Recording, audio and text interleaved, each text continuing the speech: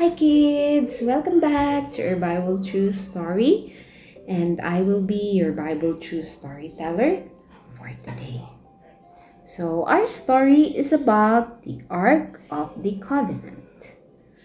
In 1 Chronicles 16 verse 8 says, "O give thanks unto the Lord, call upon his name."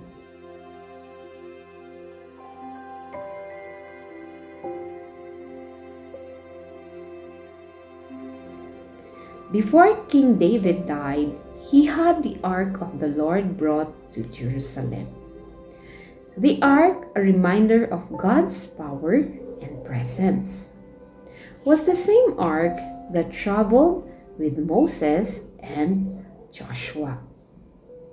It was a large chest which was kept in the most holy place of the Lord's temple. Inside the chest, they kept three things: the tablets of 10 Commandments, the pot of manna, and Aaron's rod, which had budded in wilderness with Moses.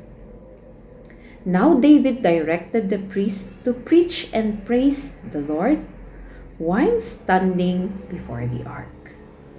They were to play musical instruments like the harp, the cymbals, and the trumpet as they worship.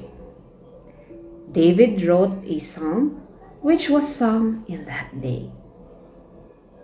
"O give thanks unto the Lord, call upon his name. O sing to him, sing praise to him, and tell of his mighty deeds, glory in his holy name. Let those who seek the Lord rejoice."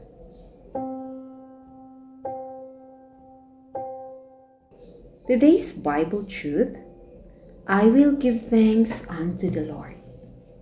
Say it again with me, kids. I will give thanks unto the Lord.